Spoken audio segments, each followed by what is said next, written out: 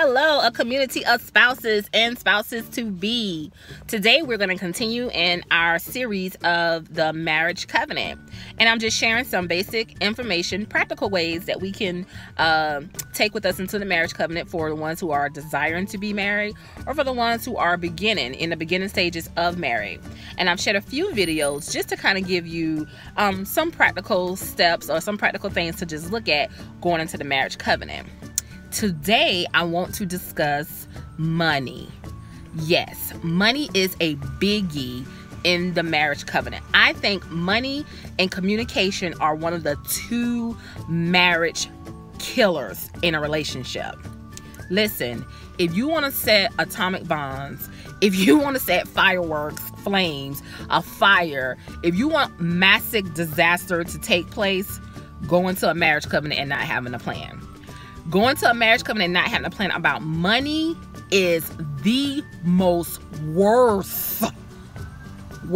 I don't even think those words are supposed to go together like that. But you go into a marriage covenant and you don't have a plan established about money, you are ready to set a massive atomic bomb off in your marriage. Listen, 1 Timothy 6:10 says, "For the love of money is the root of all kinds of evil, and some people crave money, having wandered from the true faith and pierced themselves with many sorrows."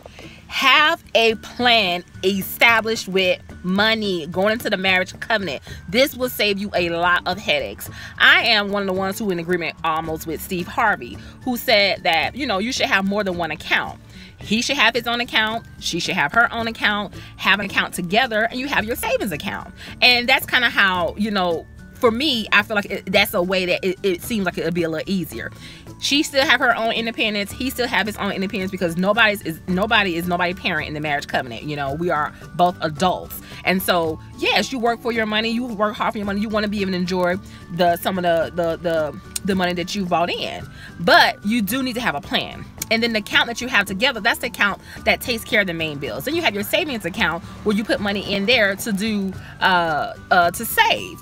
And so I believe it's okay to have different accounts as long as you are under some type of agreement, knowing that this is how it's going to flow. The bills go in this account. We see where the money coming in. We see how our checks going, and then we each have our own, individual accounts to be able to do what it is, but still having a plan. You can't just go and take $150 out and just blow it on what. You still should have some type of strategic plan about money. Two of the most frustrating things I have endured in a marriage covenant with dealing with money has been not having enough money and it's like, oh my God, or having more than enough money and still like, oh my God. Like, how we have more than enough money and we still like, oh my God. It's one thing to not have enough, but when you have enough, you have to have a plan dealing with money. You have to figure out who's going to be the one paying the bills, who's going to be the one. And I do believe that both parties in the marriage covenant need to know how to pay the bills. It should be something that you do together. It should be teamwork. It should be teamwork. Marriage covenant and dealing with a marriage and your household and your family, it's like running a business. Like, that's your investment. You got to go in there like with a business mind. Like, look, we're going to pay this. We writing this down. We're going to do this way. Going into a marriage covenant is like starting your own business. I promise you. You want to be very, very detailed. You want to make sure you get all the right information. You want to make sure you get everything down to the T, especially when it comes down to money. Money will make you turn your head, flip upside down, spit green stuff out. Your eyes will be going in and out. You'll start having seizures, mess around and go into a marriage covenant and don't have your money part right. It will mess you up. Atomic bombs everywhere if you do not establish a money strategic plan going into the marriage covenant. It's okay to have your own money, but you cannot go into a marriage covenant being selfish. You cannot go into a marriage covenant saying mine. This is my check. My name is on here, so I do what I want to do. No.